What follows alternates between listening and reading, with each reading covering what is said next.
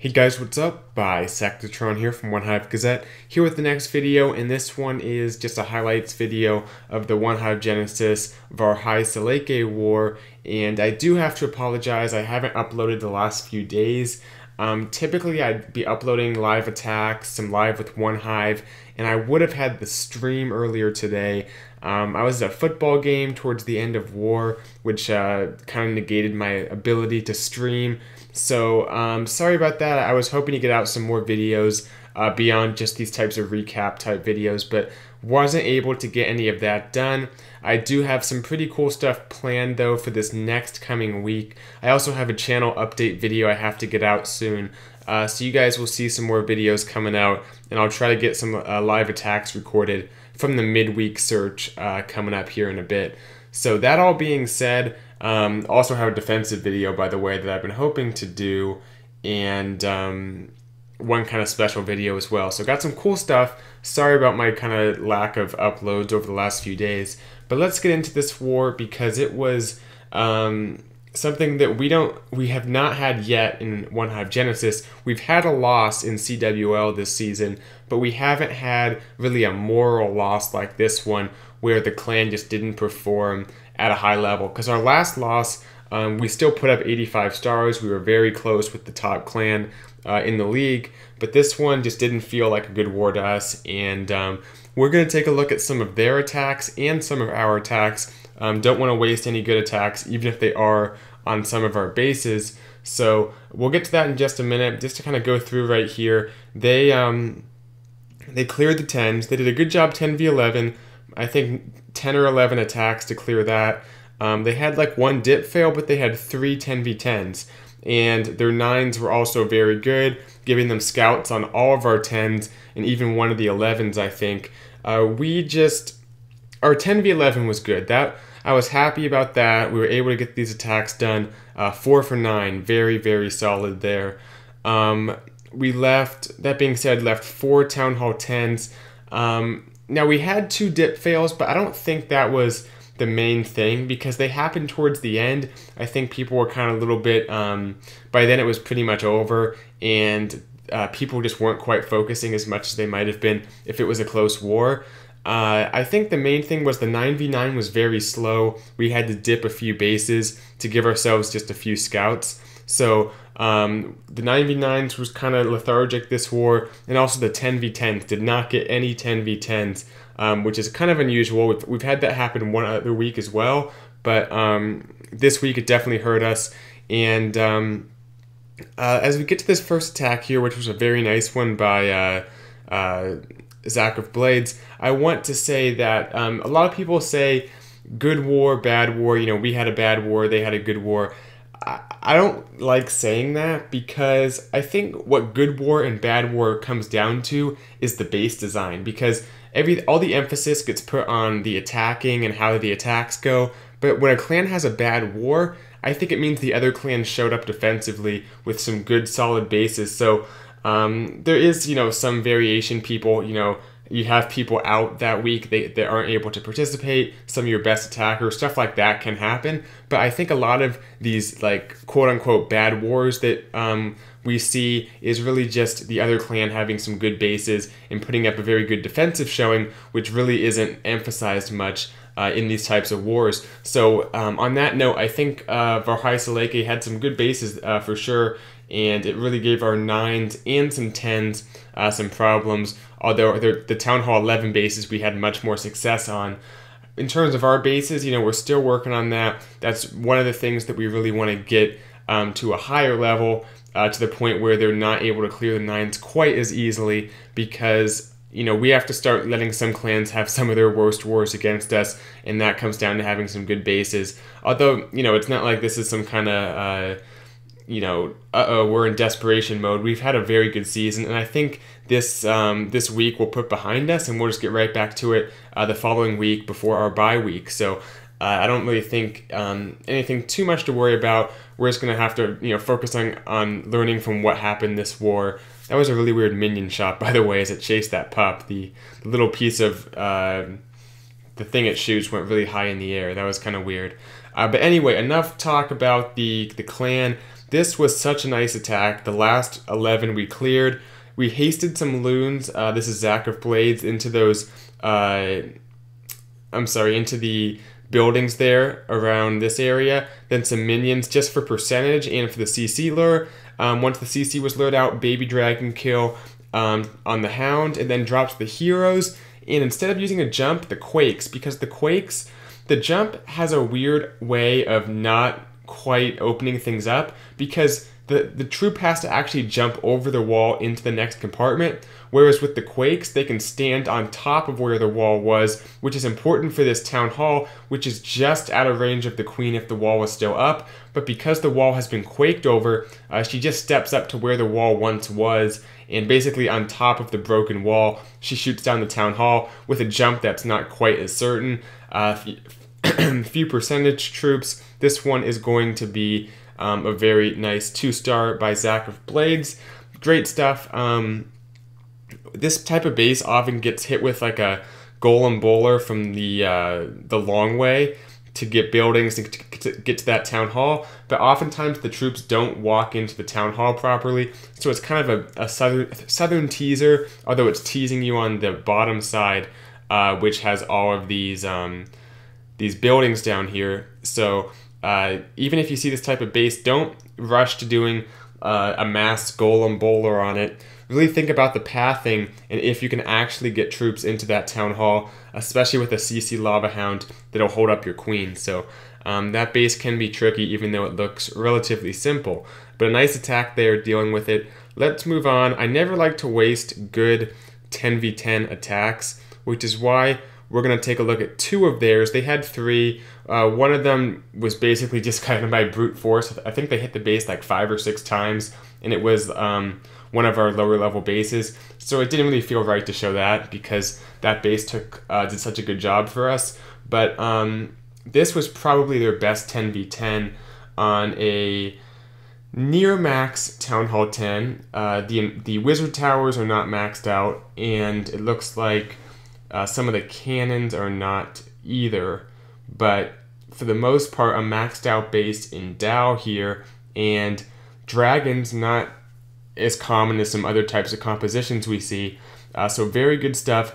I was thinking when he didn't get that air defense with the queen, okay, now he missed an air defense, but what ends up happening is this kill squad, it was a brilliant push here. He gets all 4 air defenses just with the golem, the king, and the bowlers, then the jump and the rage, because the second bounce off of that elixir storage will also take out the air defense. Then the other 2 go down just in the wake of all those troops, and that last one gets taken out eventually, as well as the queen too. So incredible value from this kill squad in terms of everything he got there.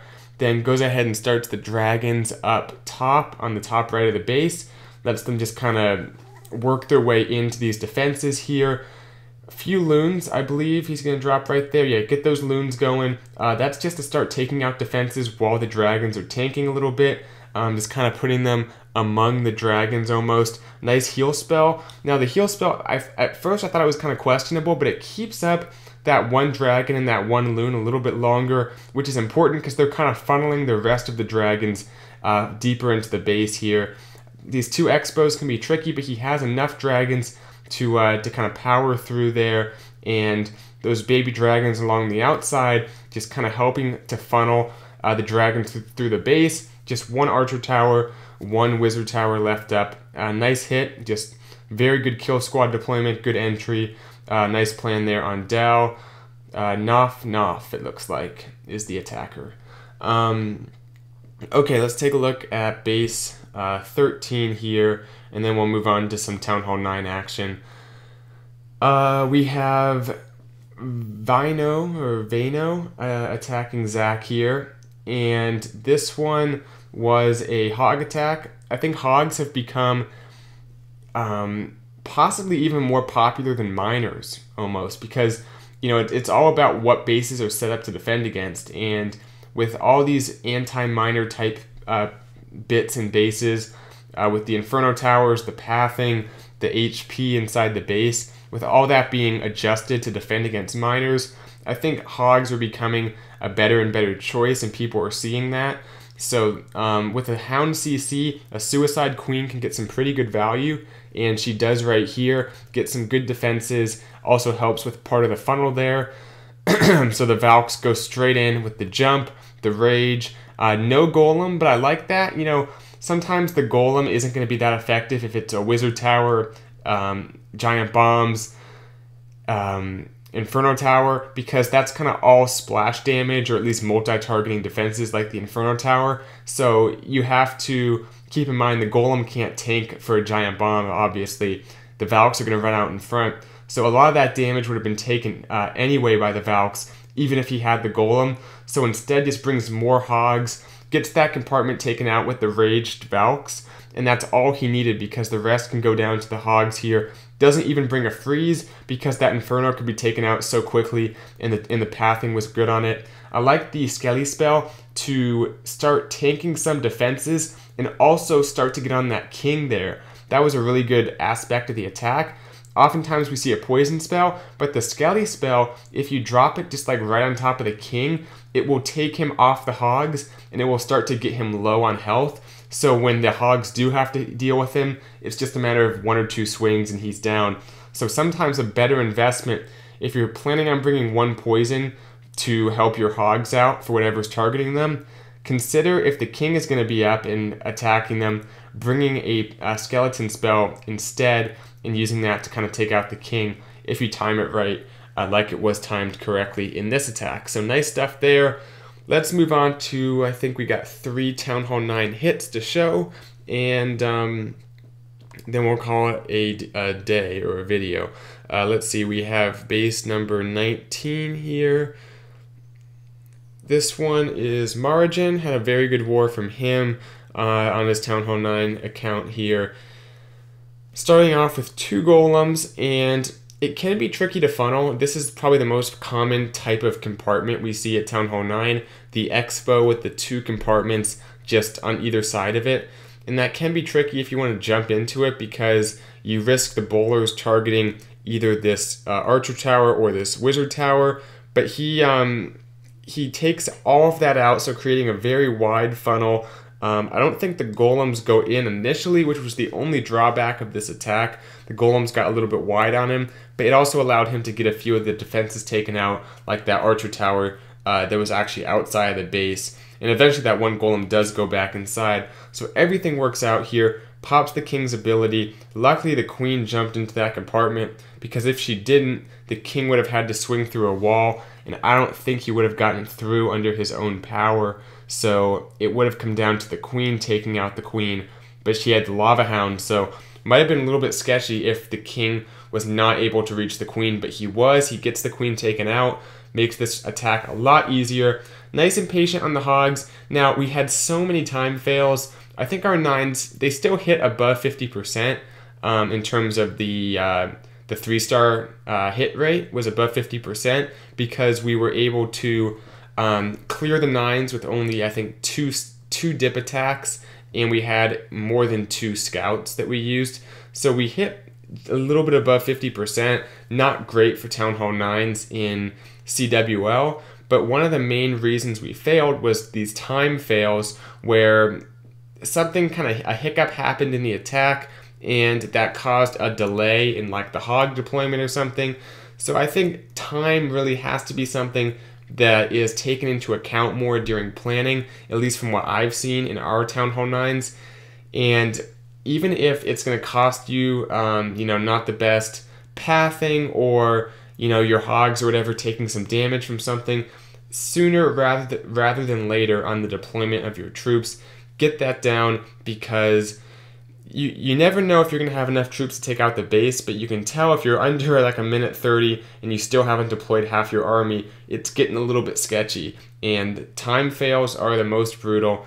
Nice swag spells here, but yeah, we had quite a few Town Hall 9 fails that were very close, just ran out of time on a lot of them. So something to work on for the FCs and whatnot.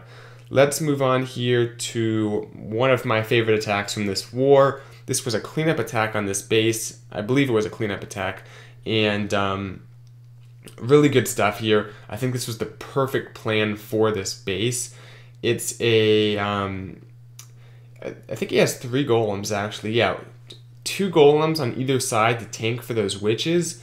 And then the 3rd golem, bowlers, the king and the queen. And then jumping over that kind of small, long compartment right there that's pretty much empty with the Tesla there, goes ahead and jumps over there. Then he'll jump over the CC also.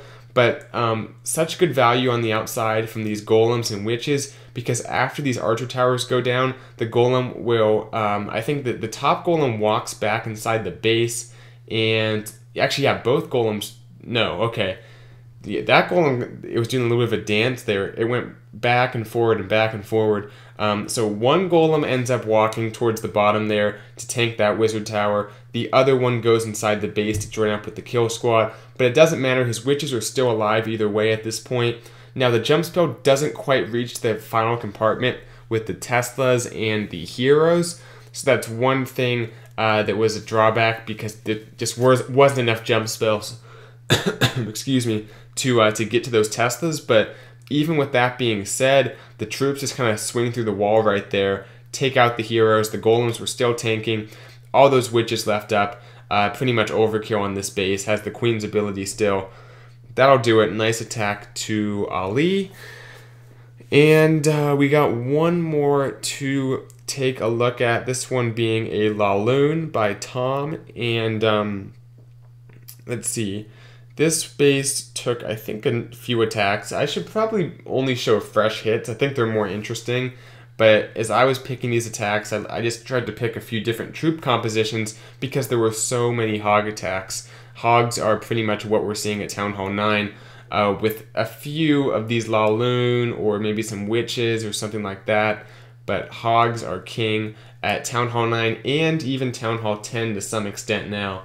So that's a little bit of a change from what we saw a few months ago, maybe. In some clans they use DragLoon a lot, so it always depends on the clan to some extent. Anyway, though, Tom comes in with an entry right on the conjunction there. Has 3 golems, heroes, bowlers, so a very... Oh, is it just 2 golems? Let's see, there might just be 2 golems.